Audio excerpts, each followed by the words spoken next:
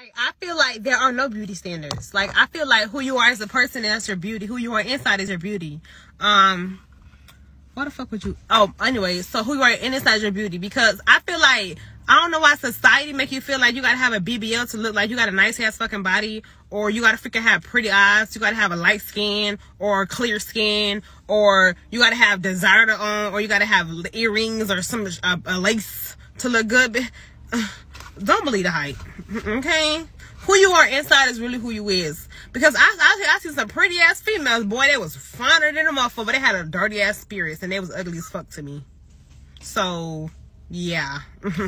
I don't know who created the beauty standards, but what makes you beautiful is who you are inside. You have self-respect. You have morals. You have goals you want to accomplish in your life. You are a very kind-hearted person. You are a very happy person. Not happy, but, you know, you're just a good person. Like...